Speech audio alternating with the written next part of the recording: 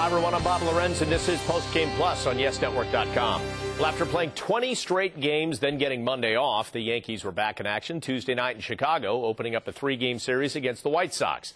Alex Rodriguez was out of the lineup, resting his sore quad and enjoying the birth of his second daughter. Jorge Posada was back behind the plate after 2 weeks of resting his sore shoulder, and he was catching Chien-Ming Wang, who was trying to bounce back from a rough outing against the Red Sox. Helped propel the Yankees to a 9-5 victory. Johnny Damon added a 3-run home run later in the game.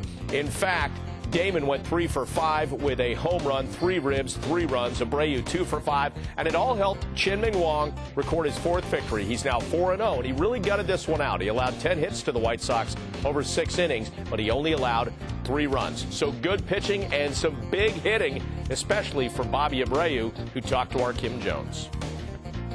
That sounds pretty good, doesn't it, Bobby? Go-ahead grand slam? It is. Sounds very good. I mean, I think it helped the team win. I mean, I hit the ball very well over there, wind to the other way. I think the more important thing is we score some runs over there, and then we win. So it feels good. Let's recreate that moment, though. First of all, were you surprised not to see a lefty come in?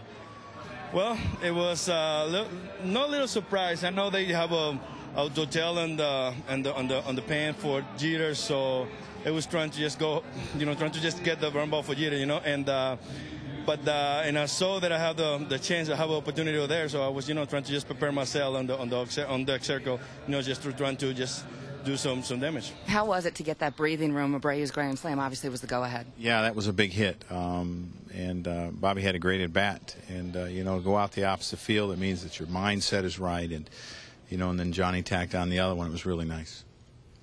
You guys seem to work a lot offensively tonight. I mean, is that something you've been looking forward to?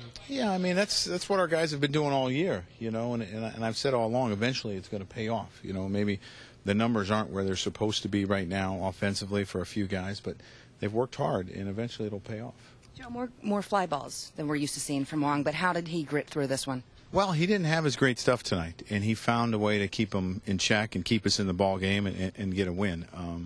He was not as sharp. I mean, very seldom do you ever see Chien-Ming Wang at approximately 50 pitches after 2 innings. You just don't see that. But he found a way. He battled, gave us 6 innings, and he did a nice job. Johnny, 2 home runs in as many games and a few other hits as well. Do you feel like you're heating up?